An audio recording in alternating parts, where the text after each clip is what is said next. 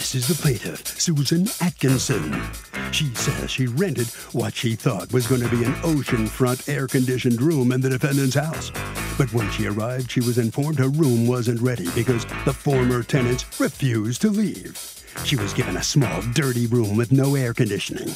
The place was infested with rats, and after 12 days, she up and left. She did not get what she paid for. The defendant pulled a real switcheroo on her, and she's here suing for the $3,800.26 she's owed. This is the defendant, Joy Wood.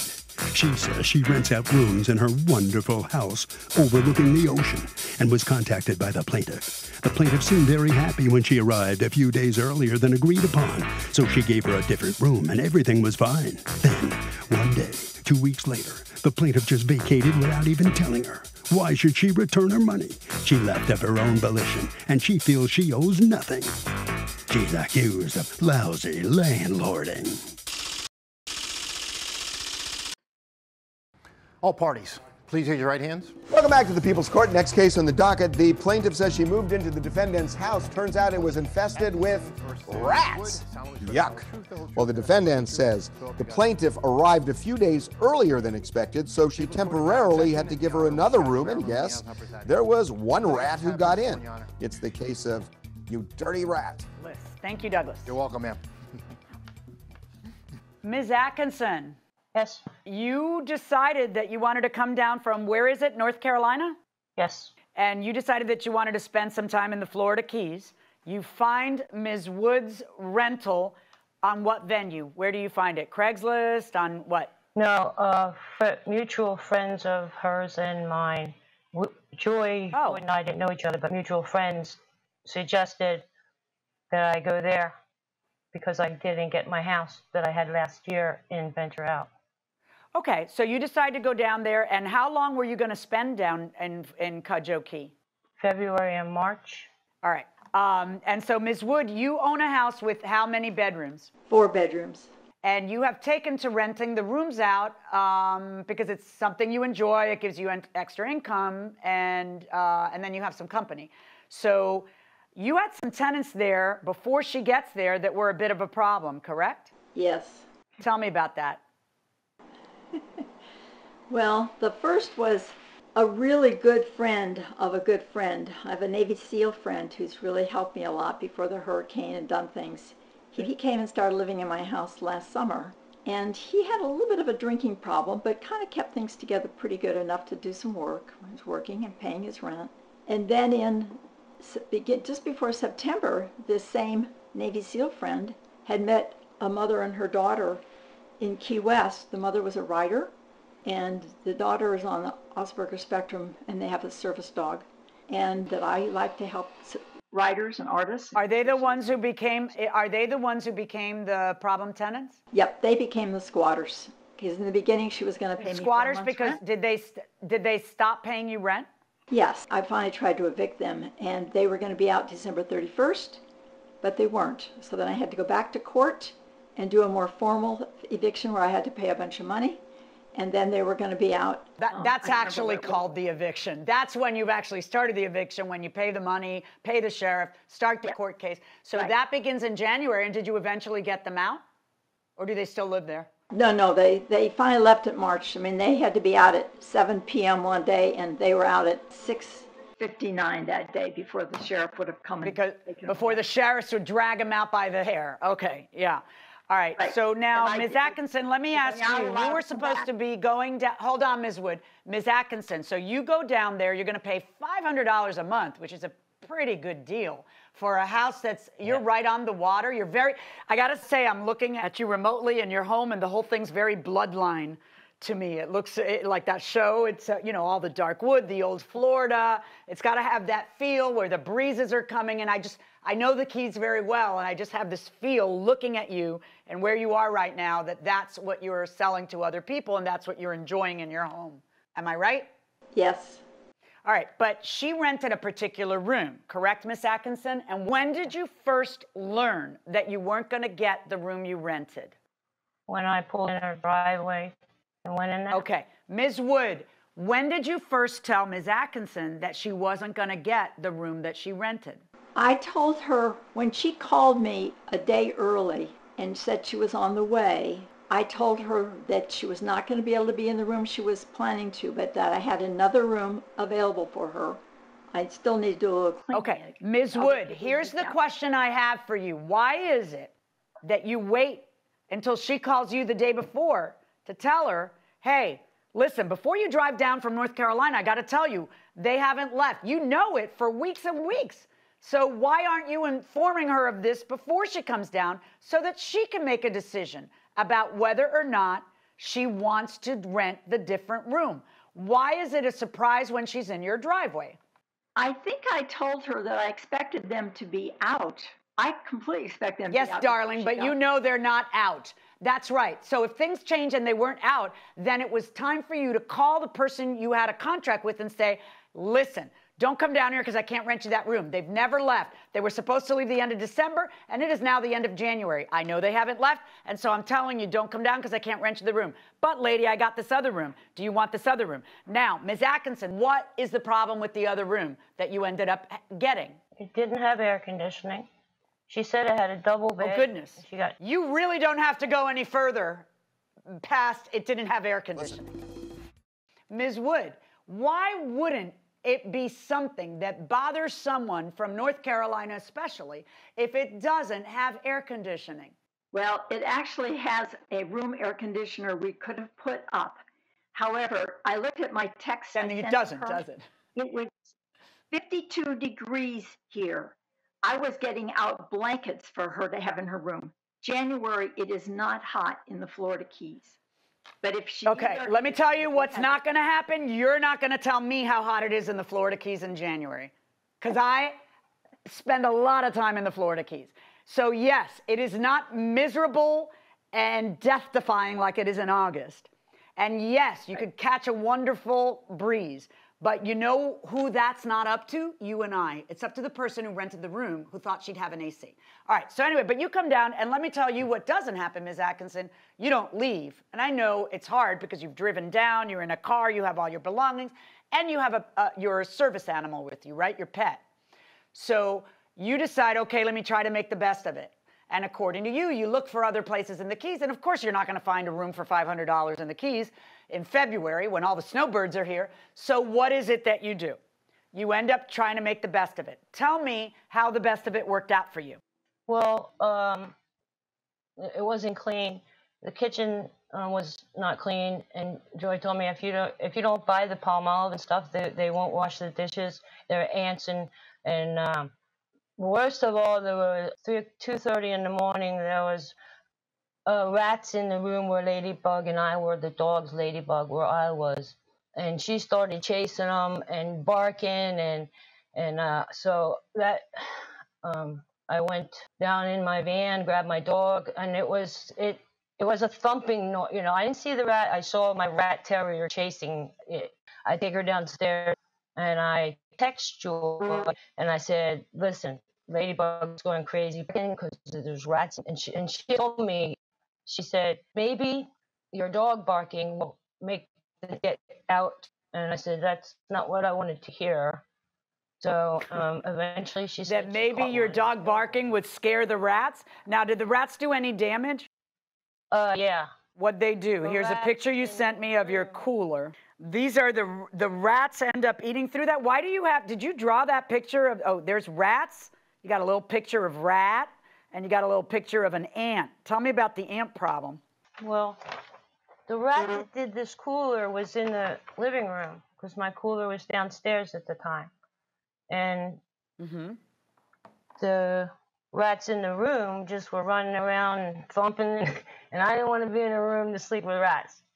So when I came downstairs... Did you end up actually sleeping in your van? For a little while in the front seat. Then she told me, you can come back in. I killed one. Oh, geez. Okay. All right. Tell me about the ant problem. Okay. She asked me to get her mail. So I go get the mail, and I had all mine forwarded, and I had IRS stuff and all. So I go get the mail, and Ladybug screeched. And I brought her in, and I said, Ladybug, her paw's all swollen and red. So I ended up taking her to the vet. Oh, she said the vet said it's a fire ant bite, a fire ant sting. So I ended up taking her to the vet. Right. The one and how is that? Can I ask you a question? How is that Miss Wood's fault? I mean, they're fire ants. They're ants in the outdoors. You know, I mean, you're from North Carolina. It's not like you don't understand. She could have told me ahead of time. She could have told me. Told you there were ants? No, you learn about where you're visiting and moving to. That's silly. Oh my gosh, your dog is so cute. Is that your dog? Yeah. That's a beautiful dog. All right, don't let my dog see that because she's going to get jealous. Okay, is this you and your dog? Yep. Nothing like the zinc on the nose from the northerners coming down here. Oh, good Lord, what am I looking at here? What's this ventriloquist dummy with the bushy eyebrows? What's going on? What's this? What's the ventriloquist dummy? When I got to Joy's, brought a lot of stuff in. I have all kinds of stuff and a guitar. Are you a ventriloquist? Or you do this for fun? Are you good at it? Do you know how to do it? Do you have the dummy with you? She's in the back room. Listen, I don't get enough fun remotely here. I would really like to hear your dummy. I'll be right back. Oh my goodness. Okay.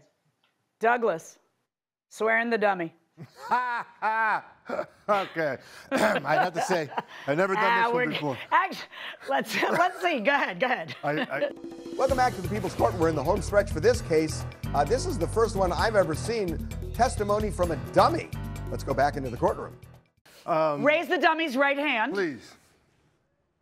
All right, you sure about this, Your Honor? Here we go. I am. I've never been more sure. You solemnly swear to tell the truth, the whole truth, and nothing but the truth, so help you God. I do. Your Honor? I said I do. Could you hear? Yeah, I did. What's the dummy's name? Katie Doll. Katie, what was it like living there? I was scared. Why? What made you scared? Because I kept getting thrown around, like just get in the van, get in the room, and the rats. Why were you having to go from the van to the room and to the van to the room? What was causing that to happen? Because somebody steal me. Oh, so let me ask you, did you sustain some kind of injury when that happened? Yeah, my left eye. What happened to it? Ooh, it's a little droopy. That's what happened to it. It got hit. It got somehow hit in the foot in the here, foot in the there, and then Okay. But who was carrying you when it got hit? Suzanne. Okay. All right. She looked stressed. She was under a lot of stress? Okay. Did you ever get bit by the rats or the ants? No.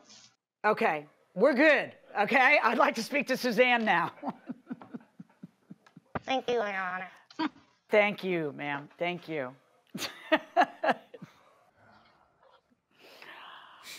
All right, Ms. Atkinson, at the end of your tenancy, after the 11 days, you couldn't take it anymore because, according to you, the tenants were out of control. What was wrong with the tenants? Besides Ms. Wood pointing out to you that they would steal anything that wasn't nailed down, according to you, did they actually steal your stuff? Yeah, I'd buy food and they would eat it. They would eat your food? Did they ask you permission, or did they tell you they were going to eat it, or they would just eat it behind your back and deny it? All right. It's gone. And okay. And Joyce said it was them that they would do that. Okay. Did you ever see them do that? Yeah, I did. When I came down to the kitchen, I see them eating something. But there were sometimes I would buy something like not organic that isn't expensive and say, here, you guys can have some food. But that was after mine was missing. I figured that would kind of soothe their need for food. Well, it's not really your place to have to soothe their need for food. You end up leaving because you can't stand it. And I know you can't stand it because you actually ended up leaving. So it's you do that on the 11th and you say to her, I want my money back. And what does she do? Does she give you back your $500? No. She... All right. Now, Ms. Wood, let me ask you a question. You know that what you sold her is not what you delivered. That you didn't even tell her until she was almost at your doorstep that, hey, it's going to be according to her, you didn't even tell her until she was at your doorstep. You knew that those people didn't leave the month before. You never call her. You wait for her to call you the day before and tell her, I got a different room for me, you'll be fine. And then She's so miserable because you keep telling her they're going to steal your food, they're going to do this, they're going to do that, and plus you have a rat-infested place, okay? Tell me, is she making up the rat issue, or is there a rat issue? Because there's often a rat issue by the water. I know that. I'm not naive.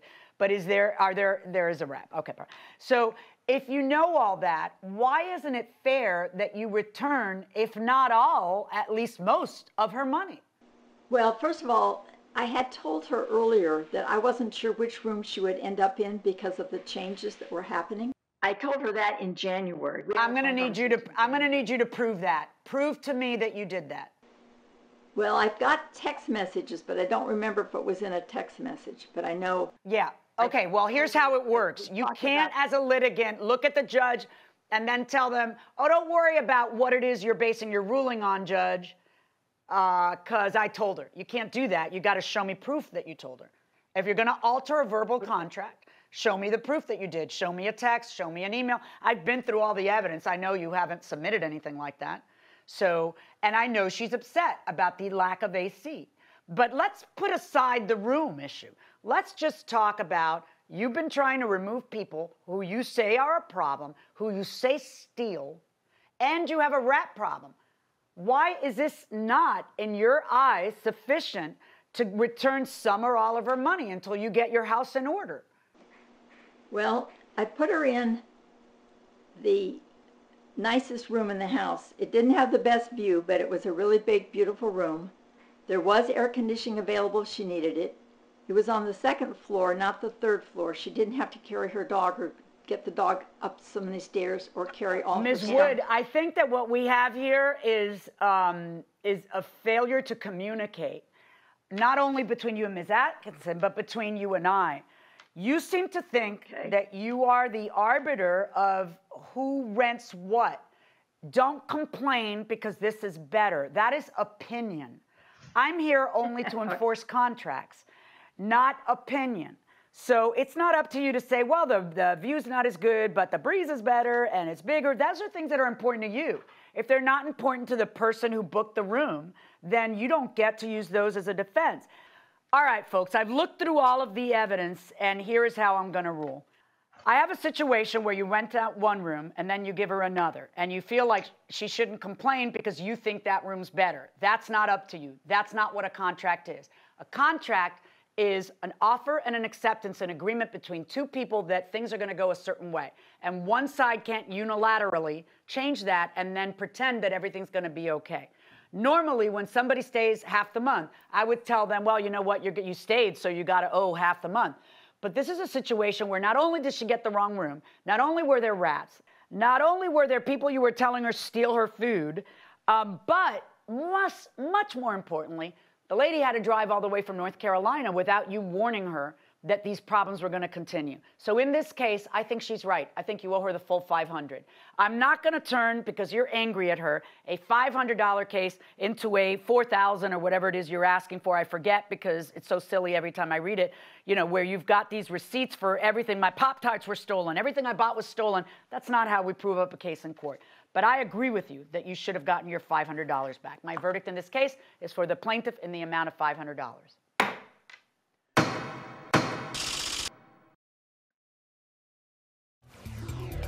So the plaintiff prevails. She gets her $500 back. Ms. Wood, who's the defendant. Ms. Wood, let me ask you, how do you feel about this? What do you think? Well, I wish I'd gotten my text messages sent to the judge, because I had told her in December I didn't know which room she'd really be able to have. You know, a lot of people coming would not want to stay anywhere where there are rats in the rooms. Had you warned her there might be rats in the room? I don't remember. I mean, it does happen, but it's not something. I think once I knew there were some, I probably told her. And I've got lots of rat traps around, and I had to be careful where I put them because I didn't want her dog to get in the rat trap. You're too much. All right, Ms. Wood, sorry about that. You got to give her the money back. Thank you very much. Ms. Atkinson, I guess you're feeling pretty good about this. I know you were suing for $3,800. You're going to get your $500 back, but that's all you're going to get. Are you okay with that? I respect whatever the judge's decision was. So I'm just privileged and honored that the People's Court is here for us. Well, listen, congratulations to you, and I hope things go well for you from now on. Thank you so much. That'll wrap it up for this case. Now it's time for another session of After the Verdict. Well, I don't really even know where to start. There was some bombshell testimony in this case from Katie Doll, who really, I think, carried the day. She came across as a little wooden, but really, you can't deny that was compelling. Compelling testimony. But never look, contradicted herself. No, never blinked. Didn't look like didn't look like anybody was coaching her. No, not a bit. But hey, at the end of the day, in a case like this, it's a basic contract dispute, and when you negotiate with somebody to provide a room like this, you have a bargain for exchange, and you're supposed to provide that room in a habitable condition in exchange for the cash. And this probably was not a habitable situation. No, not between between the rats and the other people living there and everything else. She's sleeping in the car some nights. I don't know if she slept there the whole night. I think she went to the car, and then when Ms. Wood whacked the rat, I got to tell you, I loved both of them. But in particular, Ms. Wood is what we call a Janet Reno Floridian. Yes, old school Floridian. Old school, hardy, stuff doesn't scare. She doesn't scare easily. No, I could see her killing a rat. Yeah. I can see her whacking a rat and saying, "Come back in, I whacked it," and everything's fine. Interesting, there were rats in the house. Nobody really disputes that rats got in, they chewed on things, etc. Many years ago, when I lived in Boston as a young man, I was working as a waiter. I lived in an apartment that got infested by rats because it was right next to the subway stop at Fenway Park, and they ran out of money in the budget for rat poison or something, so they got into our apartment, and we were unfortunately having to kill them with hockey sticks and things like that to just keep them under control. But one day, finally, the rat man came, and he gave me a little lesson in rat lore. And he said, a rat can climb straight up a brick wall of a building up to like 2 or 3 stories. A rat has teeth that are harder than steel and can chew through steel.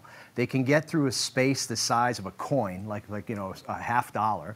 They're just amazing animals. We just don't want to have them in our kitchen. Yeah, I don't want them in my kitchen. That's the thing.